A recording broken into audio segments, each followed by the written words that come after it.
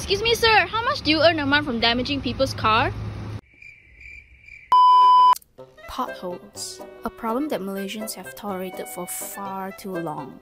Between 2022 and July 2024, there were 181 accidents, including 23 fatal cases recorded in Malaysia due to potholes. What? And while 73.4 million ringgit has been spent on repairs, the problem persists. Some Malaysians have even taken matters into their own hands, fixing the problem themselves.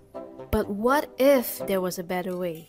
Introducing RoadPlus, a groundbreaking app created by talented developers that detects potholes while you're driving. Winner of the Bina Negara Award at My Hackathon 2020, a nationwide competition organized by MOSTI, RoadPlus is set to revolutionize road maintenance by creating digital tools to create smoother and safer roads. How RoadPlus works is that they used AI technology to detect road damages while you're driving. Simply mount your phone, press a button, and let the app do the work.